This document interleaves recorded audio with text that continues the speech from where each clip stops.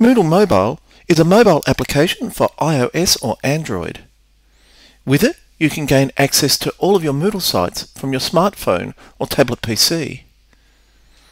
It lists for you on the My Courses screen all of the sites for which you are enrolled.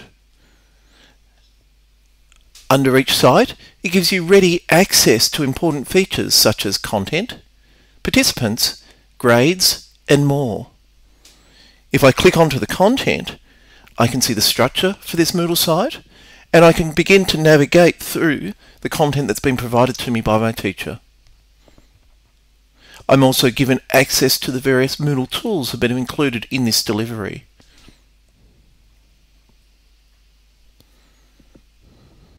I can also use this mobile app to send messages to my teacher or fellow participants. From here, I can click on the user that I want to send a message to and quickly compile a message from my phone.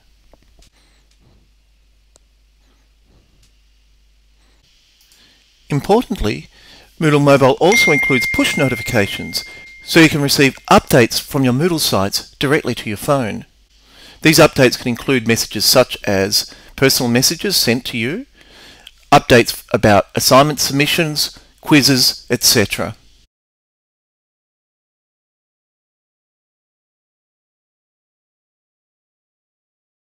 Moodle Mobile is available for download via the App Store on iOS or the Google Play Store on Android. Once there, search for Moodle Mobile and then download the application.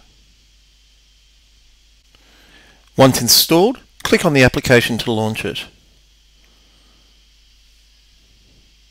The first question you'll be asked is whether you will allow for push notifications. I'd encourage you to say OK to this, as this will allow messages to arrive to your mobile phone or tablet PC.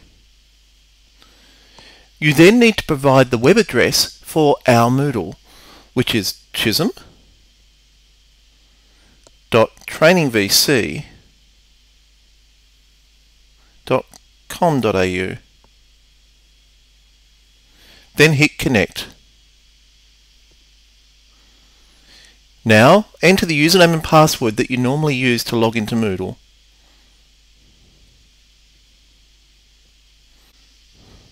Once you've done this, hit login.